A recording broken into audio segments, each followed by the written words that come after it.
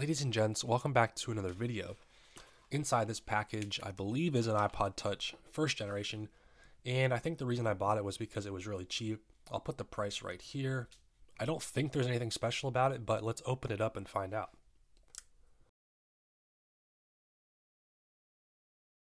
Yuck, what is this cable? Oh my goodness. This is the nastiest charging cable I've ever seen in my life. Holy cow, what do people do to their stuff? What in the world? This is awful. E-waste coming your way.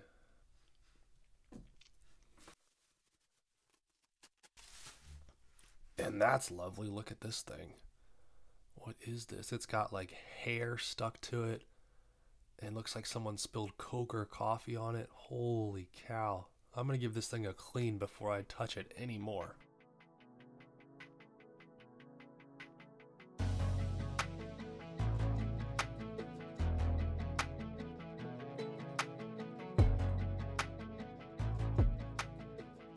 Okay, I got the iPod cleaned up as much as I would like to for now. We do have a screen protector here. It's pretty interesting. So it doesn't cover the bottom bezel. It starts right there, but it does cover the top bezel. And it's like just a rectangle. It's just kind of slapped on here. They're missing part of they didn't even get all the actual screen. So that was done pretty poorly. And on the back, I don't know what's going on here. This would just not scrub off. Some sort of like sticky adhesive. Really nasty. We can see this is an 8GB model, so the base configuration. I'm going to go ahead and connect this thing to power and see if it turns on. And we have the low battery but charging symbol. We'll let this sit for a little bit, and once it gets some power, we'll see if it boots up. Alright, we've got power here, and unfortunately we have a bad power button. So I did slide to unlock, and now I can't close or turn off the iPod. But the home button works, so I guess that's more important anyway. So we're met by the, I believe, iOS 3 home screen. We've got some apps over here, some sort of bowling, Bejeweled, Bills, Coldplay, Facebook, Words with Friends, and YouTube. Let's head into settings and check general and about. So we can see we've got 3.1.3. I believe we're going to have quite a few songs, and we do. This iPod is almost full. Let's see what kind of music this thing has. And I might actually turn the flash off because it seems to be reflecting. There, that might be a little better. So, looks like we have quite a bit of hip hop, maybe a little bit of pop mixed in there. Fair assortment of artists. Looks to be iTunes music because it does have the album cover. Alright, quite a few songs. I think I saw some videos on there. Let's see if we open videos here. So those appear to be music videos.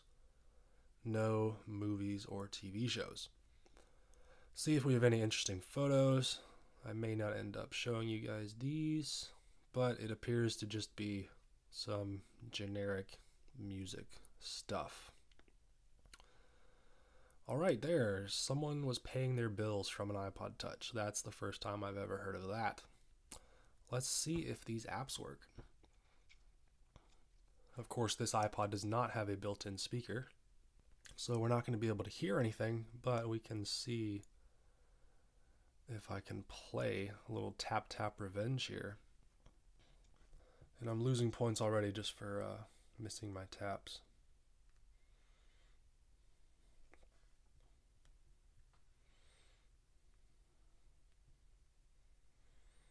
Alright, that works pretty well. It feels a little bit laggy, but nothing too crazy. Not bad. This would be a little better if you could actually hear the song. But enough of that. Let's see about Bejeweled.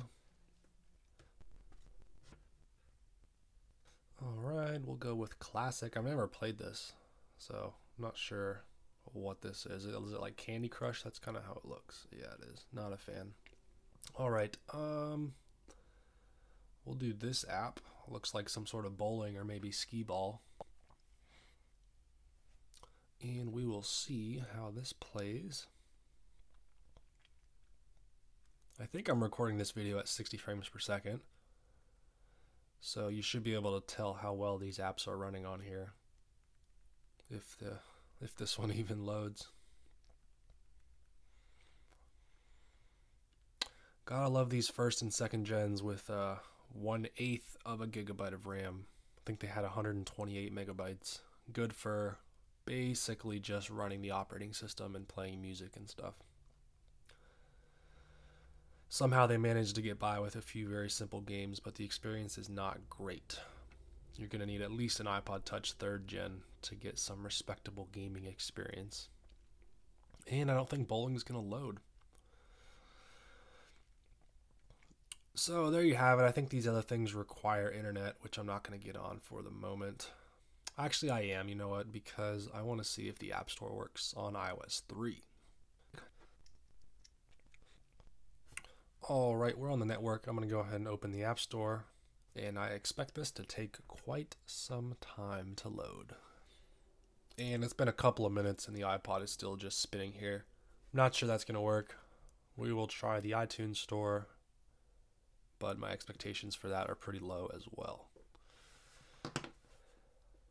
And I think the problem is actually going to be the date and time, because it is currently 5:40, so that is incorrect. I bet if I change the date and time, then those things will work.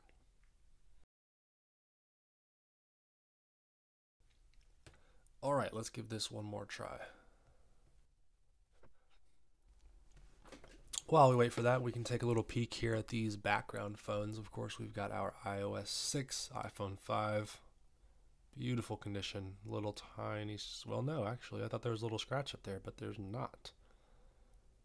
This might be one of the flawless models. Better get it plugged in so it doesn't die. And over here we've got our iOS 9 iPhone SE. Another flawless device. Really beautiful condition. The same cannot be said for this iPod Touch here. That is still loading, but we do get the little tab down here.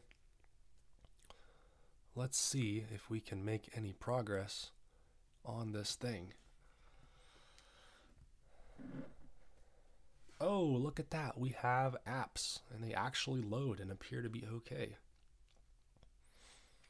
Let's see if it lets us view the details for the apps. And it just launched into Safari. I don't know what it's doing. Interesting. And our Wi-Fi signal just dropped out of nowhere. Kind of strange stuff going on here. Oh, look at that. It actually did work. Pretty cool, although Minecraft never ran on this first gen iPod Touch. Alright, there you have it. That's been a look at this iPod. Again, that's how much I paid for it. Fair deal if you ask me. It's in really bad condition though, but at least the battery holds a charge, I think.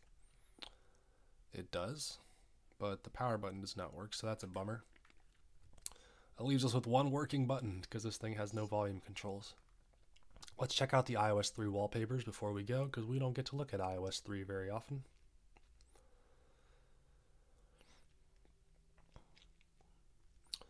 Alright, I feel like we have to go with one of these older iPod only wallpapers. Those look pretty cool. Of course, they're only visible on the lock screen, which I can't even show you guys unless I let this thing die. But we're not going to wait around for that. So, with that said, that's going to conclude this video. As always, thank you so much for watching, and I hope to see you in another video.